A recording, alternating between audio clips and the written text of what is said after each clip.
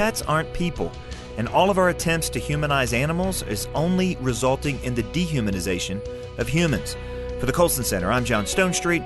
This is Breakpoint. A recent article in the National Magazine of the Sierra Club asked the question, does a bear think in the woods?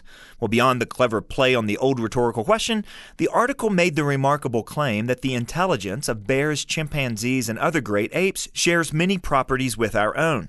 What prompted the article was a study of black bears in the Northeast. A researcher who spent 22 years observing these animals in New Hampshire told the author that bears are like us. They judge, they punish, they have gratitude and friendship. The article also cited the example of a black bear in upstate New York who figured out how to open the latest in bear-proof canisters. Soon afterwards, other local bears followed suit, which prompted the question, did she teach them?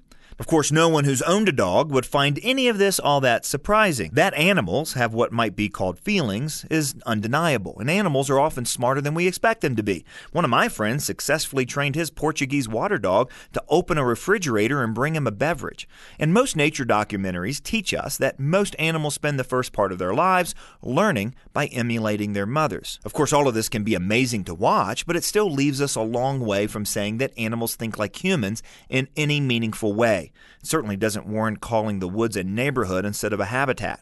One of the things that's behind the tendency to anthropomorphize bears, dogs, and other animals is the belief that animals and people are locked in some kind of zero-sum game, as if the only way to assure the continued survival of animals is to deny and or diminish how distinctly different they are from humans. In the process, man's unique role as God's image bearer and steward in the created order is also denied. These denials are especially obvious in all of this talk about animal culture. In humans, culture includes the customs, arts, social institutions, and achievements of a particular nation, people, or other social group.